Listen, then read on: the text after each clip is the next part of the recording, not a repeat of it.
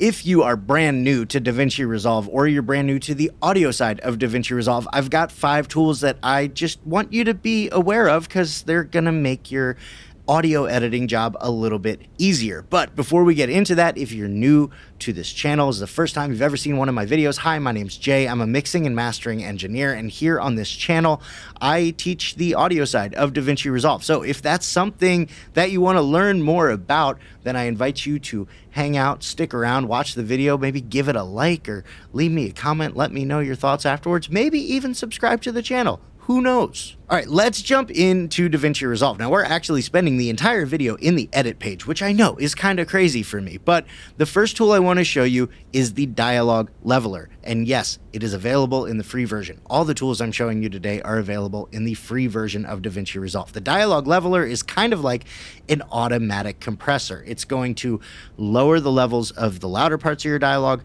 raise the levels of the quieter parts of your dialogue so that you can kind of squash your dynamic range a little bit, which makes it easier to mix and makes it easier for people to understand what you're actually saying in your videos. Now, the dialogue leveler can be found in the inspector, and it can be found at the clip and the track level. What do I mean by that? Well, if we click on an audio clip in our timeline, we can come over onto the audio tab of our inspector, and we come down and we see some tools. We got voice isolation, dialogue leveler, music remixer, pitch, all that stuff.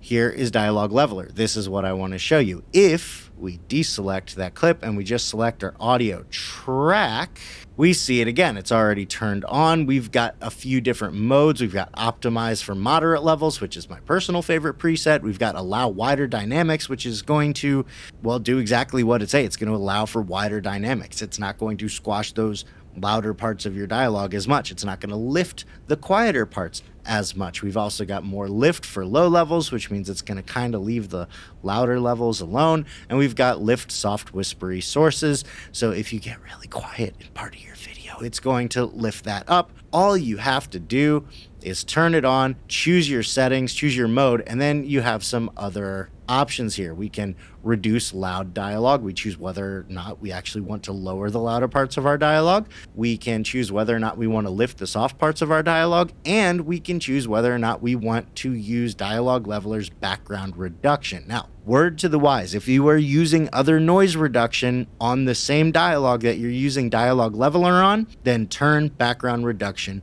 off. Below that, we can choose our output gain. So as we play this, we can just adjust our output gain like so. If you've ever felt completely lost when you open up the EQ in Davinci Resolve's Fairlight page, or if you've opened it up and just blindly followed along with YouTube tutorials, but you don't really know what you're listening for or what you're actually doing, then this video is for you. Hi, my name's Jay. I am a mixing and mastering engineer. So it doesn't completely get rid of the dynamic range, which is nice, but it does soften it a little bit or shorten it a little bit. So it's a little bit easier to understand me, and you're not constantly being thrown off by the changes in volume in my natural voice. The next tool I want to show you is normalization. This is really, really important, and it's the first thing that I do when I'm going into the audio side of any video that I'm working on, whether it's my own or a client's. What normalization does is it reads our audio, it listens to our audio, and it finds out how loud it is, and then it finds out how much it needs to adjust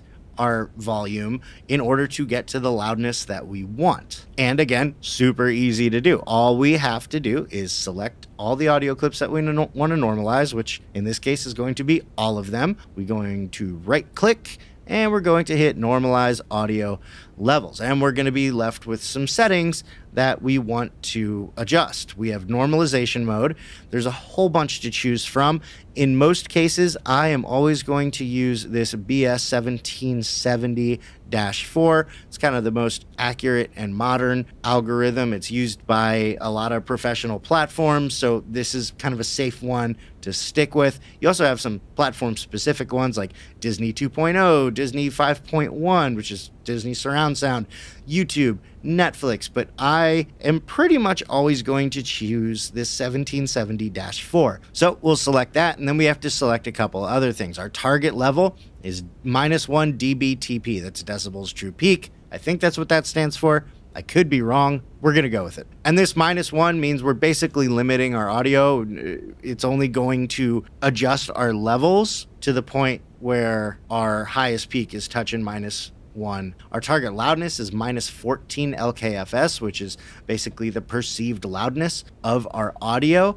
-14 is what you should be aiming for if you're editing for YouTube, which I am right now. So -14 LKFS. And below target loudness, we have set level. This is very, very, very important. So pay attention. If we choose independent, the normalization tool is going to read each audio clip independently, hence the name, and it's going to try and get each audio clip to that target loudness, or at the very least the target level, independently. Which means if you have one clip that's kind of super loud and another clip that's a little bit quieter, it's now going to make this one still super loud and then this one super loud. Independent is really good on like sound effects. If you have multiple sound effects going on the same track and you want to normalize each sound effect independently, then I would choose independent. But for dialogue, we want to choose relative. Why is that? Well, it's because relative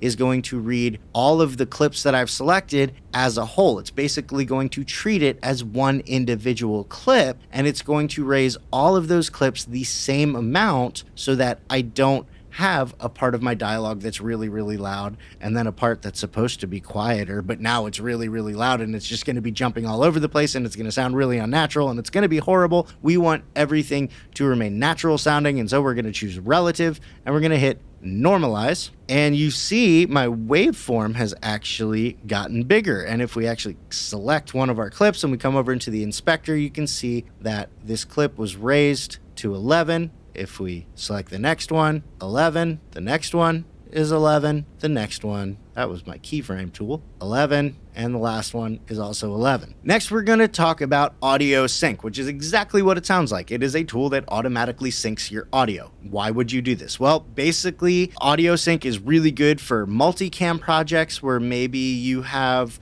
one main piece of audio and you want to make sure that all the video clips you have going along are synced up with that audio. So it's really good for like broadcast situations, multicam situations, stuff like that. It's also really, really good if you're like me and you record audio into your camera as scratch audio, and then also your main audio into your computer, because your computer has a professional audio interface and a professional microphone. That's what I have set up here in Davinci Resolve. I've got my camera video, I've got my camera audio, this is my scratch audio, and then below that, this audio clip here is my main audio. This is the audio that I want to end up using in my video. The problem is, if I play this, if you've ever felt completely lost when you open up, it's not synced up at all. It's completely all over the place. So I want to make sure that I sync this audio clip here with the original scratch audio so that when I get rid of the scratch audio, it's synced up with my video. Does that make sense? To do that, all we have to do is select both of our audio tracks. We're going to right click and we're going to click auto align clips. And then from here, it's really, really simple. We can choose to synchronize using waveform or timecode. We're not going to bother with timecode because if you're an internet content creator, you're probably not using timecode. And if you do use timecode,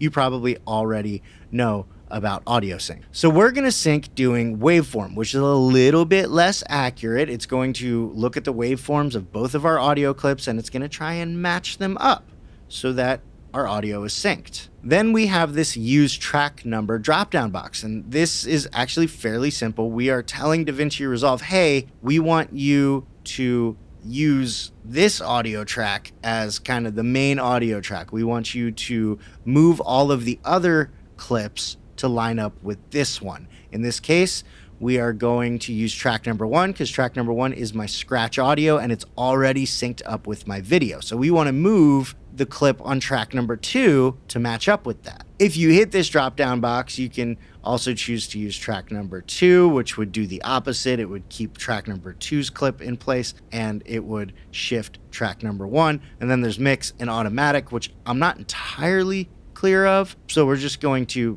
make sure that we know which clip we want to use as kind of our source clip. And that is the audio track that we're going to choose. And then we're going to hit sync and it's going to analyze our content. This is a very, very long audio clip. It's like over 30 minutes long. So this is going to take just a minute. But when it's done, you'll see we have our audio clips aligned and we need to double check, always double check because it's not entirely perfect, you can see it's still a little bit off. It's so close, but it's a little bit off. So what do? Well, we're going to select audio clip number 2, and we can use period and comma on our keyboard to shift our audio 1 frame forward or 1 frame back. Period shifts it 1 frame forward, comma, 1 frame back. So it looks like if we move forward 1 frame, we should be just about where we need to be. And we can come over to where our dialogue starts, go ahead and play that. If you've ever felt completely lost when you open up the EQ in Davinci Resolve,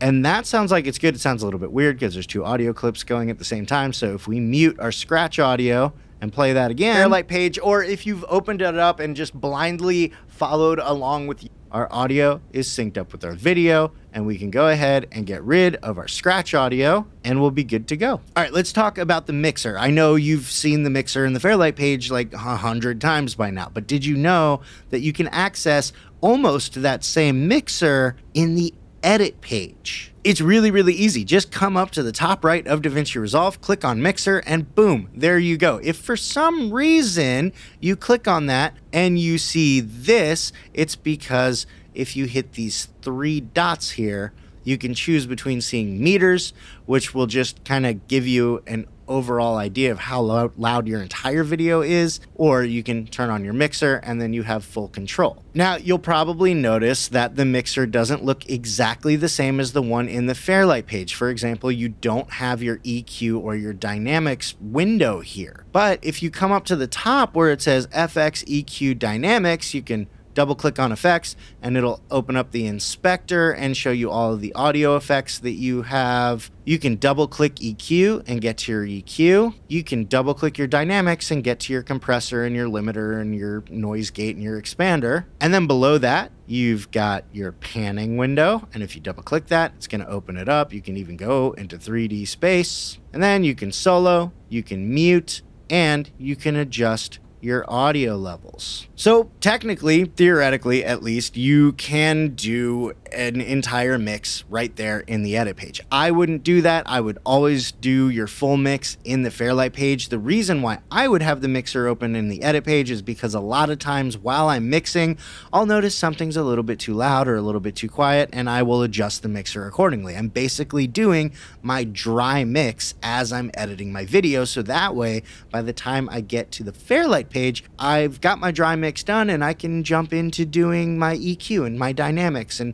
making everything sound nice and pretty. All right, last but certainly not least, we're going to talk about fade handles. You probably already know what these are. If you mouse over a piece of audio, like this piece of music here, you're going to find a little white arrow at the very beginning and at the very end of your audio clip. And if you click on one of those arrows and you drag inward, you're going to create a fade. And I'm sure this goes without saying, but just in case, to avoid any weird comments, if you drag in from the end of the clip, you're doing a fade out. If you drag in from the beginning of the clip, you're doing a fade in. And most people know about this. They know about the fade handles. They probably create fades all the time, but did you know that you can change the type of fade that you do? For example, this right here, this nice, pretty straight line here means that we're doing a linear fade. That means that the rate of volume reduction from the beginning of the fade to the end of the fade is constant. But if we mouse over this little white dot here and we drag it around, we can actually change the behavior of our fade. For example, if I drag that dot all the way over here, we're going to have a really steep drop off, a really quick drop off in volume at the beginning of the fade, and then it's going to get really gradual after that. If I did the opposite of that, there we go, it's going to be the opposite. We're going to have a very gradual fade at the beginning, and then it's going to drop off really quickly at the end. Now, again, I know these are very, very, very, very beginner-friendly tips, but just in case, let me know in the comments, are there any of these tips that you didn't know? Any of these tools that you weren't aware of? Let me know in the comments. If you watched this and you were like, I already know all of this stuff, show me some more advanced stuff, well, you're in luck, because I just dropped a 40-minute long masterclass on how to use the EQ in the Fairlight page, and it's 100% free. You can check that out right here, and until next time, don't forget to go out and make stuff. Thanks for watching.